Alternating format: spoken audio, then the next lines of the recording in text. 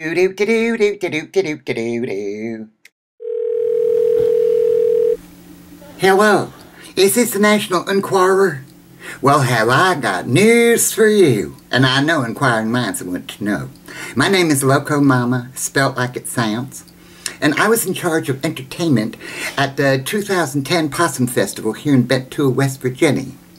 Now, we collected up $150,000 and decided to hire Donald Trump to make an appearance and spread a little of his star part of our proceedings.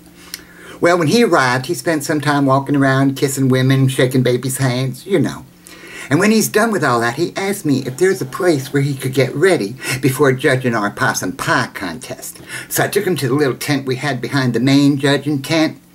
We no sooner got in there than he pushed me up against a tent pole and stuck his tongue down my throat while he was diddling my pancake. Now, mind you, I did not mind the pancake diddling so much, but he had the worstest breath. He must have forgot his tic-tacs that day. So just as I was getting ready to scream, one of the other judges comes walking in, and Donald Trump got off me like I was on fire. I didn't say nothing about it, because that kind of shit happens to me on a pretty regular. But when I saw these other ladies coming forward, I thought to myself, it is my duty as an American to tell my story. Now, if there's anything else you need to know, you can reach me through my lawyer, Gloria Allred, alright? Thank you for your time, and I'm sure I'll be hearing from you. Psst.